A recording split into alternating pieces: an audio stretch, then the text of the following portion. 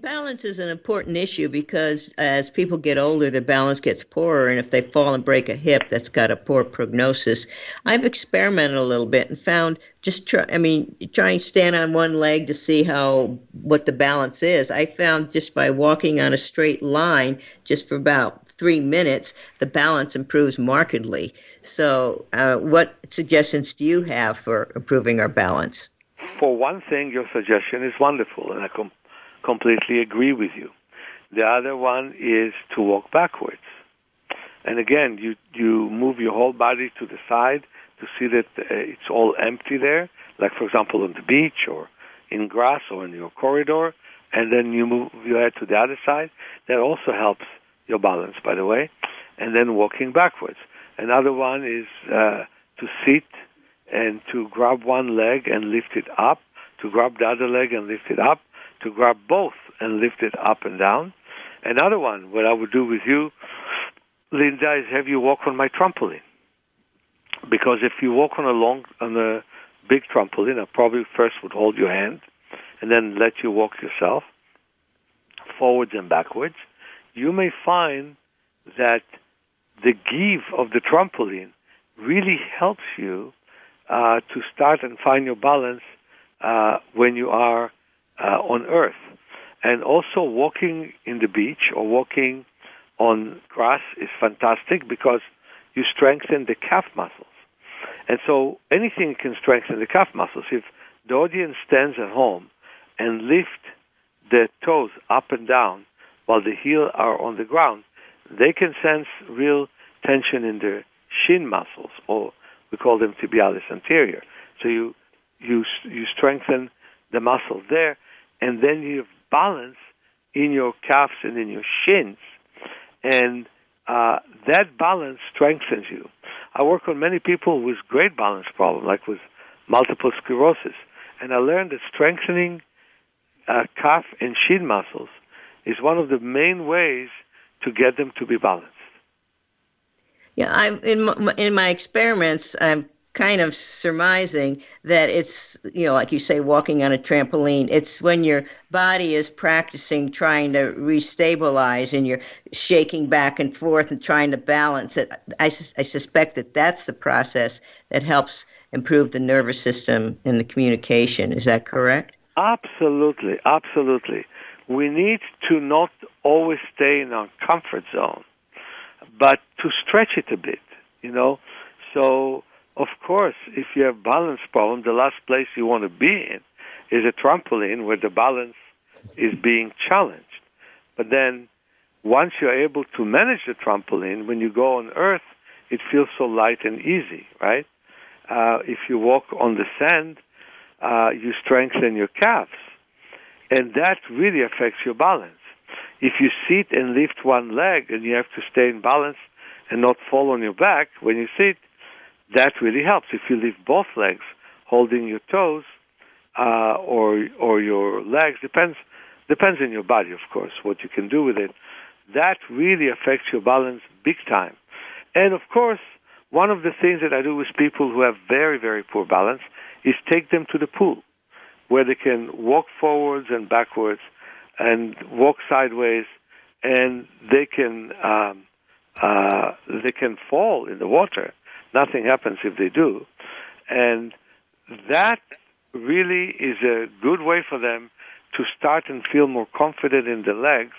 So then out of the pool, we slowly can do exercises. And you couldn't say enough how important balance is, because once you reach your 70s, you really are at risk of falling and having a lot of problems. And that has to stop, and that has to stop to your early hundreds.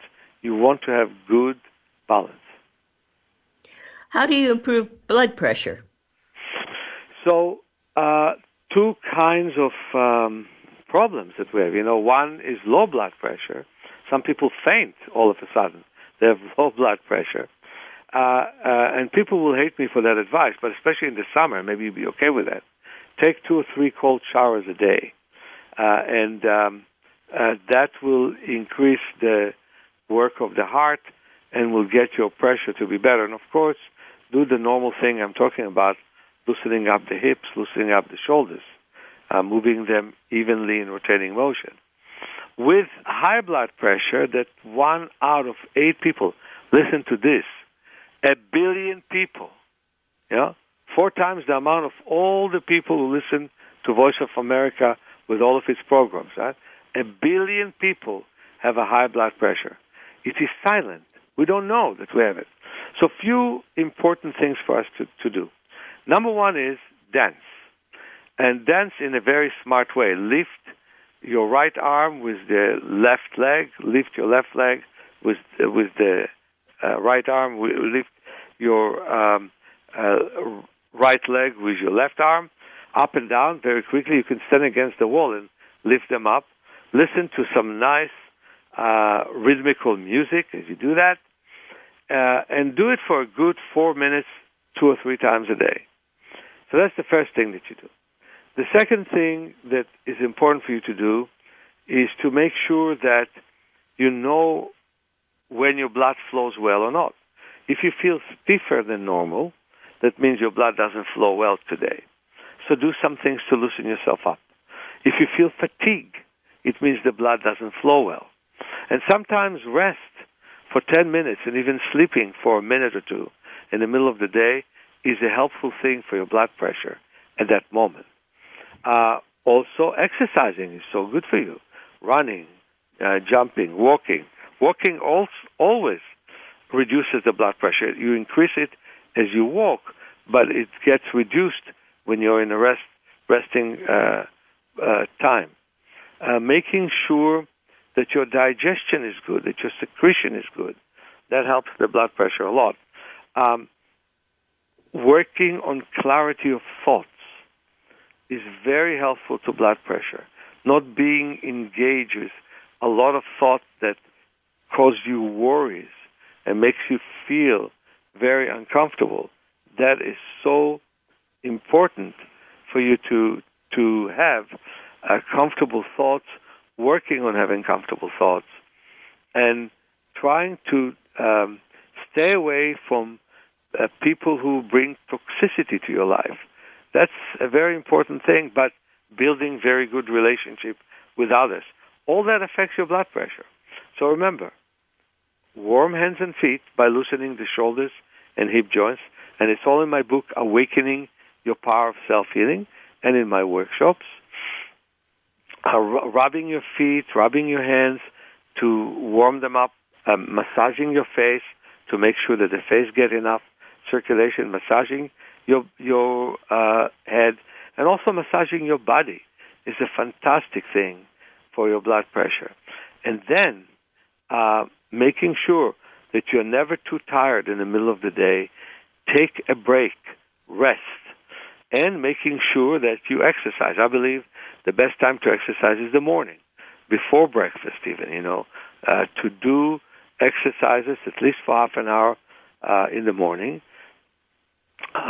For example, me and my partner, before this show, we made sure that we had a nice walk in the woods and loosen ourselves up. So then I would be focused and concentrated in the show. So walking, loosening, relaxing, and clearing your thoughts. That's the way to help blood pressure. Otherwise, medication can really kill you. Yeah, magnesium, I understand, can help. So tell us a little bit about your School for Self-Healing. Well, I formed the school because I have a very unique way of teaching. And we teach workshops for the public, like the Labor Day weekend, which is coming, for 3 days. And people come from all over the world for that. We teach also a 6-day eye class, which many people like very much. We teach also an extensive class for the eyes, which includes learning the structure and the function of the eye and becoming a coach to other people who want to work on their vision. And then doing training courses. I'll have a 12-day training course around April or May of next year.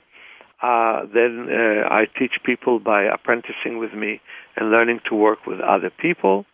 And so it is, our school is there to help people to know in practical ways how to improve the vision, how to reduce double vision or eliminate it, how to prevent cataract from expanding and controlling it, how to prevent glaucoma from destroying your optic nerve by getting more circulation to your optic nerve and reducing the pressure with our work.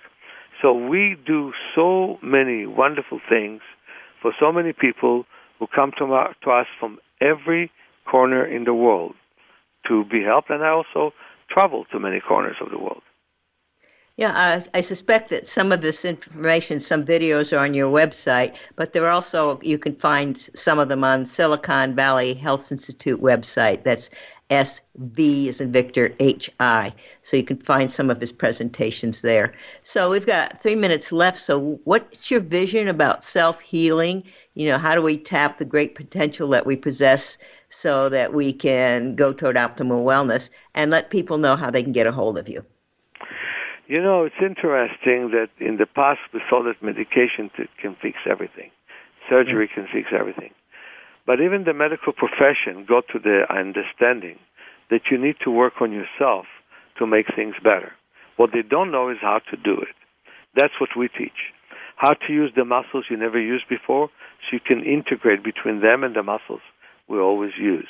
My vision is to influence the world enough that in the whole world of rehabilitation, they will adopt self-healing as the first approach they give to a person. So when you go to an optometrist, he or she would give you eye exercises as an alternative to glasses. And you will only wear glasses if that part failed. Then if you go to a physiotherapist, before pushing a wheelchair on you or a cane, you will extensively get hours and hours of training to strengthen yourself. And before you go to the gym, you will learn about all the possibilities your body has. So you will either have gyms with more possibilities, or you will compensate for whatever gym taught you, whatever yoga places taught you. So the idea is to build up kinesthetic, deep awareness of your needs. It will prolong your life and make the quality of your life so much better. I really hope to get to every home in the world, to every man, woman, and child, and teach them from young age. And that's what I'm doing in my book, Taking Back Your Back. I'm trying to teach people from young age what they should do with themselves. So my vision is expansion. I'm so grateful to you, Susan Down, for interviewing me and for giving me the platform in the Silicon Valley to speak with. There are wonderful people there, and you've been doing wonderful work for years. So, Susan, I hope that people will come to the different seminars we have. We have one on August 8th. And I hope that you will get my workshops online. But the main thing is I hope to see you one way or another in your hometown or in San Francisco. And you can contact us by calling us at 415-665-9574 or 001-415-665-9574, 001 if you're from abroad, 415-665-9574, or www.self-healing.org. Best is to write to office manager at self-healing.org. Tell about your concern. We will exchange letters, and you'll see if you can come and work with us.